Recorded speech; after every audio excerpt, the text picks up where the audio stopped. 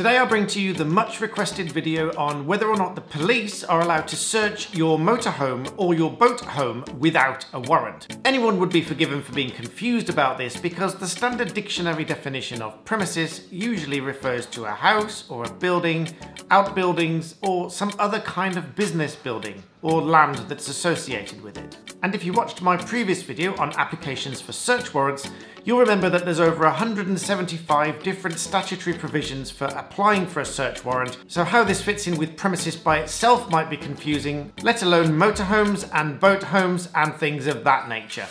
But first of all, if you're new to me, I'm a barrister who helps you to understand law on this channel. I do live streams on Sundays and I answer your questions over at Black Belt Secrets, which is my other channel linked in the description. So for the purposes of this video, I'm going to focus on a standard Section 8 search, which is Section 8 of the Police and Criminal Evidence Act 1984, commonly known as PACE.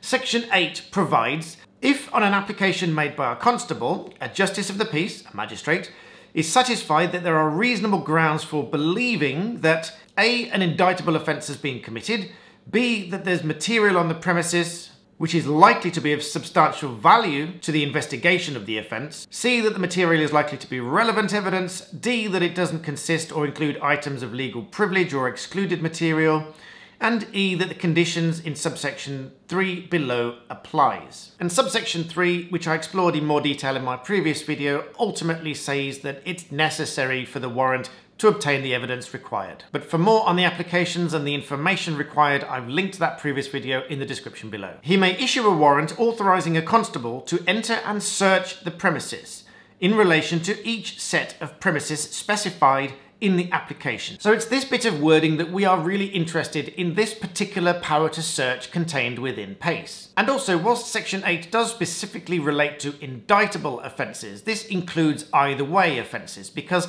an indictable offence is simply one offence that can be tried on indictment. In other words, it's not a summary-only offence. So for most offences that a police officer is likely to want to search a premises for, are going to be indictable offences. But as I said, the key wording that we want to look at here is that the warrant provides a power to enter and search a premises.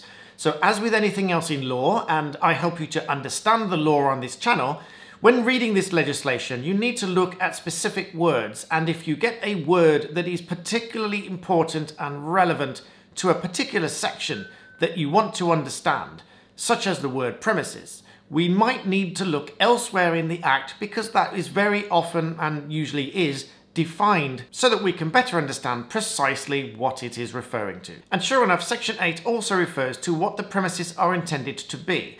But as usual with law, it's not quite that simple. But let's look at Section 8 first. Subsection 1A of Section 8 says that the premises referred to in subsection 1B above are one or more sets of premises specified in the application, in which case the application is for a specific premises warrant, or B, any premises occupied or controlled by a person specified in the application. Now, in other words, if the police have a specific interest in one particular location, they will specify that location, and it will be a specific premises warrant that they seek from the magistrate. On the other hand, if there is a lot more evidence and indication that this particular individual controls lots of premises that would contain evidence that is relevant to an indictable offence and so on, then they might get an all-premises warrant, which means any and all of the premises that are occupied or controlled by that particular person may be searched by the police under that particular warrant. However, while Section 8 does specify whose premises a warrant application is supposed to relate to, and the word premises being a word that most of us should be readily familiar with, in other words, a house, a building, a shed, a garage, office building, and so on. This doesn't necessarily help us as to the other questions which have been raised, such as vehicles, such as motorhomes, such as boats, and anything else that isn't readily described as being a premises in ordinary use of language. So as we very often find with Acts of Parliament, there are supplementary meanings sprinkled throughout the Act. Very often you'll find them at the beginning of the Act, usually with new legislation where all of these things have been thought of in advance and defined and specified at the outset so there's no confusion. In PACE, we can look to Section 23, which provides a little bit more guidance.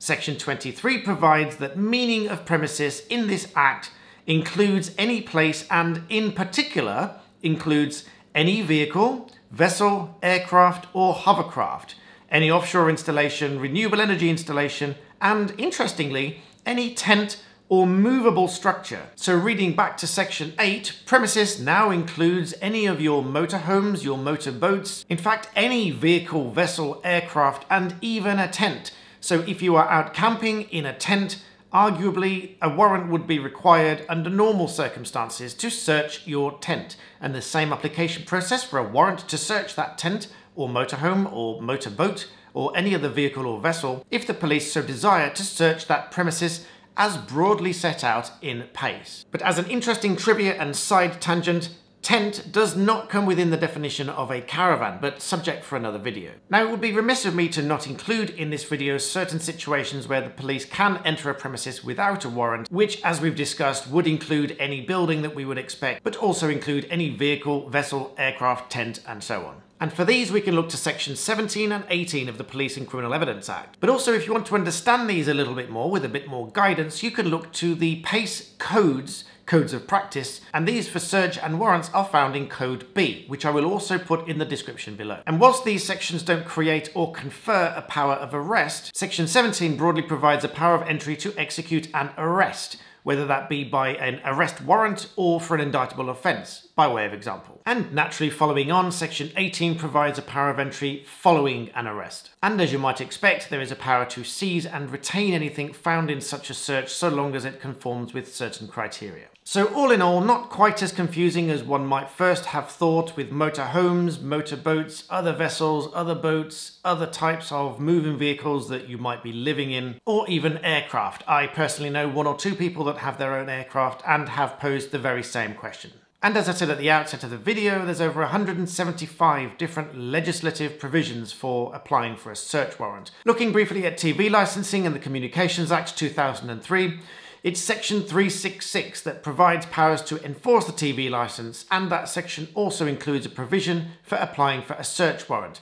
It's subsection 2 of that section that provides that a warrant under this section is a warrant authorising any one or more persons authorised for the purpose by the BBC or by Ofcom, A, to enter the premises or vehicle at any time, either alone or in the company of constables, and to search the premises or vehicle and examine and test any television receiver found there. Two important things to note, although it's obviously not limited to these two, but first of all, subsection 4 provides that a person is not to enter a premises or vehicle in pursuance of the warrant under this section any time more than 1 month after the day the warrant was granted. In other words, contrary to a section 8 search warrant, which provides for 3 months to conduct that search, this warrant is limited to 1 month only. And secondly, which arises from another question that has popped up in the comments, what if TV licensing under a search finds something else that shouldn't be there on the premises? Well, subsection 5 of section 366 provides powers conferred by a warrant under this section are exercisable in relation only to a contravention or suspected contravention of a condition of a TV license relating to interference with wireless telegraphy. But more on the specifics of a search warrant for TV licensing in another video, so make sure you're subscribed and stay tuned. So I hope that video overview has been useful to everybody. Please make sure you take formal legal advice, because you cannot rely on this or anything else that you read or see online. Legal advice must relate to your specific circumstances. So please like the video if you found it useful, and remember, stay humble and subscribe.